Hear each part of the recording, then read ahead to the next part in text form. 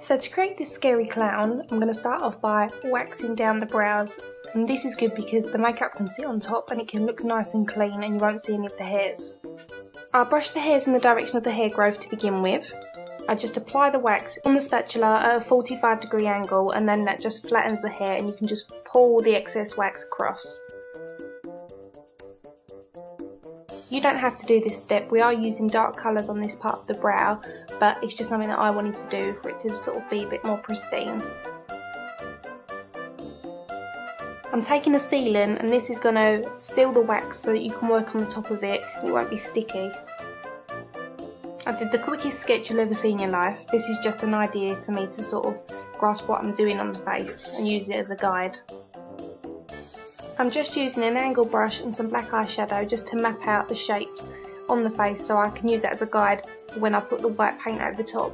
Then I can still see where I need to go in with other colours.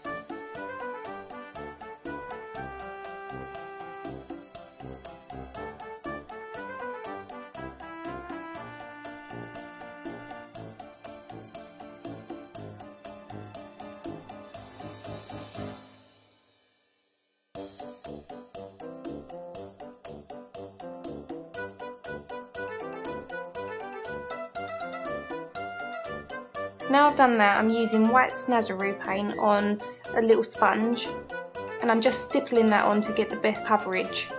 If you drag it on, you'll find you won't get a very nice density of colour, so I find stippling, let that dry and then go back over it and you'll get a nice opaque finish to it.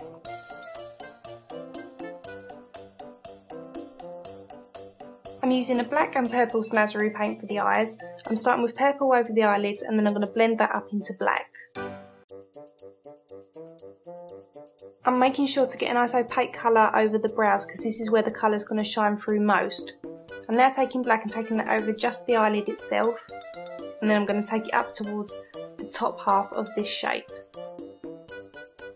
I'm using a flicking motion just to feather the colours together, and I don't need to be too neat with this because I'm going to go in with eyeshadow later on just to blend the colours together nicely.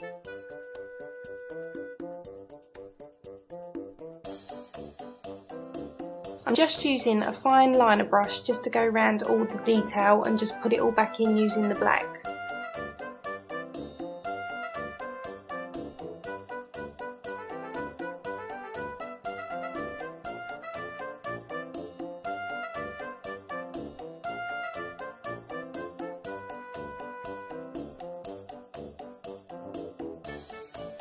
When creating long lines, you may want to use your little finger against the cheek just to counterbalance your hand.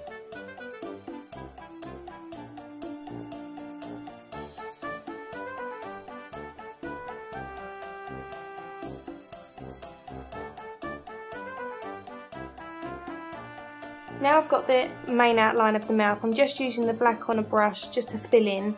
This is the section where we're going to add all the teeth in, so we're giving the illusion that the mouth's a lot bigger than it actually is.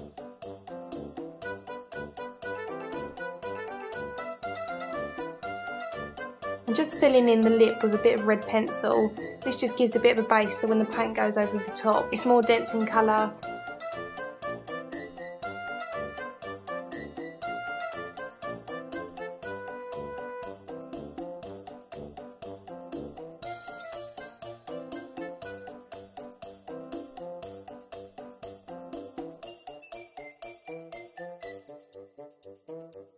To keep the face more character, I want to enhance all the lines, the frown, I want to give more lines to the forehead, etc. So I'm just using a little bit of black eyeshadow on an angle brush to do this. I'm going around roughly first just to put in a little bit of shadow, and then I'm going to use a pencil brush just to blend that in, and what you'll see, it starts to create expression and emotion on the face.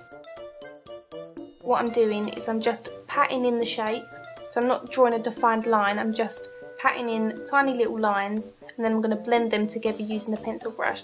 You don't want anything too harsh, you just want a shadow.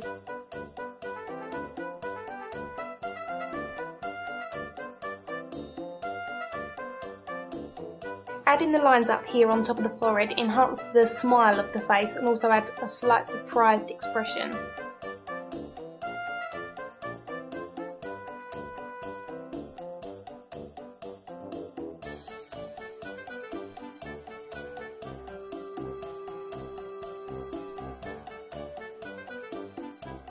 Not everybody smiles with their mouth, a lot of people just smile with their eyes. So seeing the creases at the corner of the eyes always emphasises a smile expression. So this is why it's really important to put these in place for this look.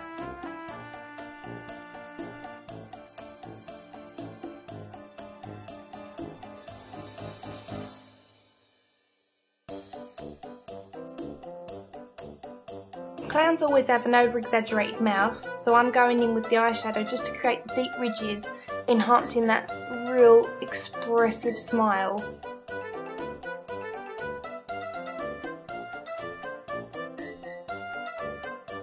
I'm going back in with the white now just to enhance the highlighted sections, and this will really create contrast.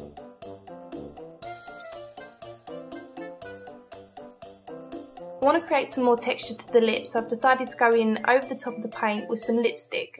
This will create a more glossy look to them.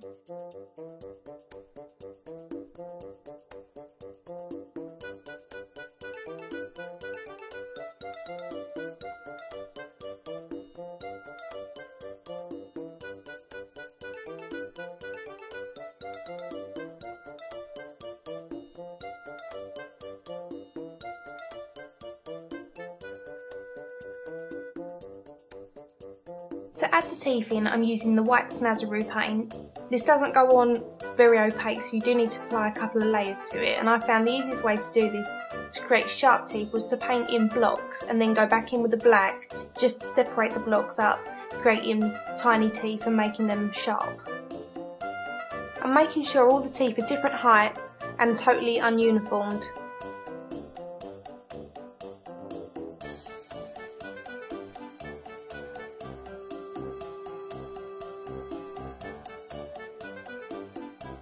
Once the teeth were complete, I just had to add the nose, and I bought a wig and a bow tie which we burnt just to make it look a little bit more creepy and scary. And you'll also see at the end, Jack's got a twin brother who we also made up as a clown, so you'll see the two together. So thanks for watching and happy Halloween!